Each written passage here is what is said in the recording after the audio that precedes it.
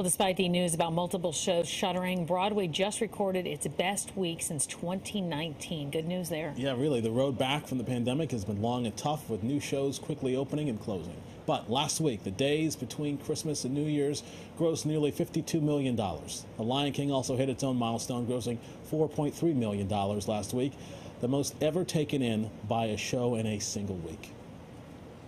Well, there were some factors that led to this one. For one, it was a holiday week, so a lot of shows had additional performances.